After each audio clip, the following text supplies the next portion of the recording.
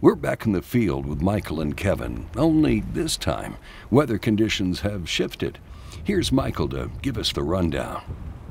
Cold front's coming through, the wind's blowing 20 to 30 miles an hour. It's cold, me and Kevin are both shivering. It's kind of lightly raining too. It's one of those hunts that we went from nice, cool weather to me and Kevin shivering up in tripods.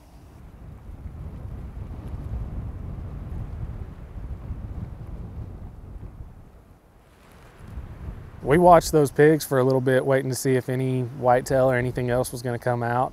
I didn't have a good shot at them for the first 10 or 15 minutes they were out, and eventually they started working their way to the left and cleared the brush line.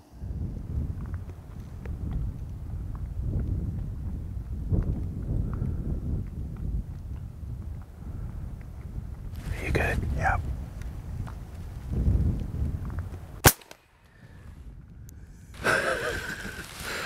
Dang.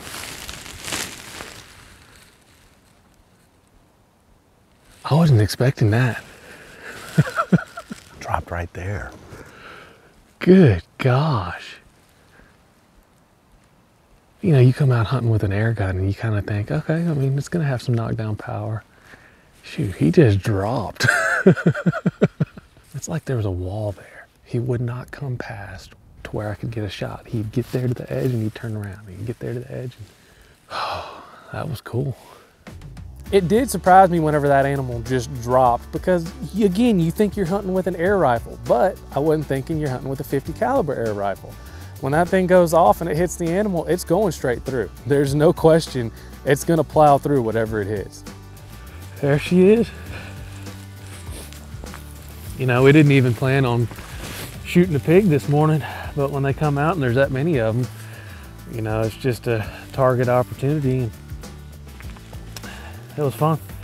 It's a good morning. It was a cold morning. We saw a couple different things. We saw plenty of pigs. So glad to have one more out of the herd, and that was a good morning.